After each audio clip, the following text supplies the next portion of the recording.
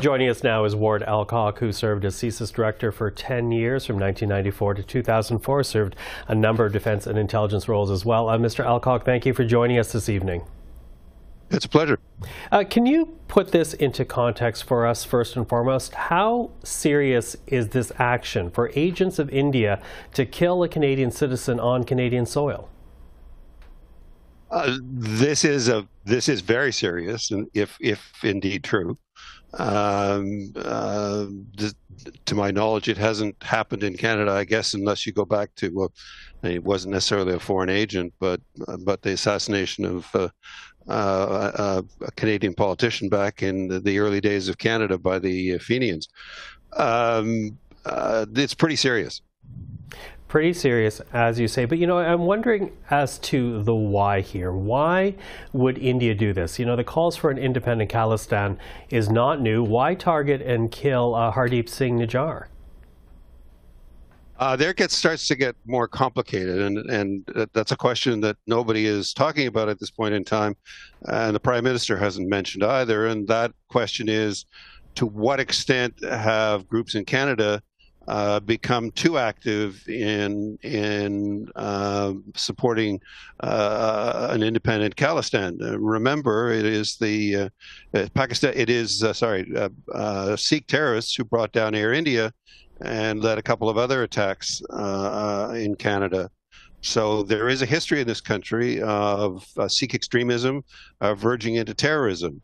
To what extent there was a drive behind the inaction, which doesn't make the Indian action excusable, but was it because there is a question there whether it was this action was taken because we have been insufficiently strict on dealing with extremists in this country who the Indians regard as terrorists. Now that can get complicated because one man's terrorist is not necessarily another man's terrorist. And the Indians may have a much broader definition of a terrorist than we would in this case. So you need some evidence either way as to what actually was going on here. But it's not a simple question of the Indians.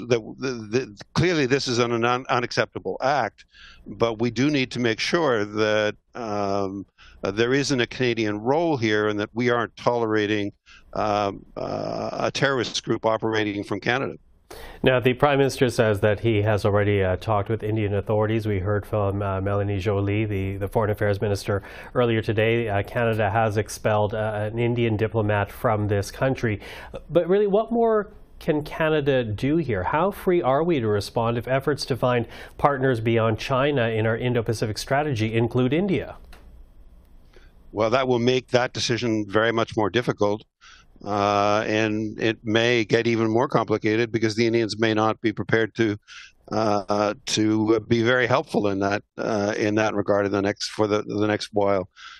So it may be that our Indo-Pacific strategy craters for the moment until some rapprochement is reached between Canada and India. But this is, as I said, is a very serious act, and it will have serious implications for those policy initiatives. Now, we're quickly running out of time, but I do want to ask you, because over the summer, Mr. Nijjar's killing, that sparked protests around the world. We saw protests in Toronto, Melbourne, London, San Francisco.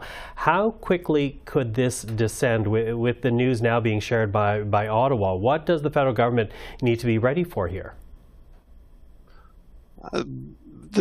That's a question that the security service will probably have some information about, whether there are groups that are sufficiently motivated by learning that the Indians may have been behind this to actually launch some sort of attack in Canada on Indians.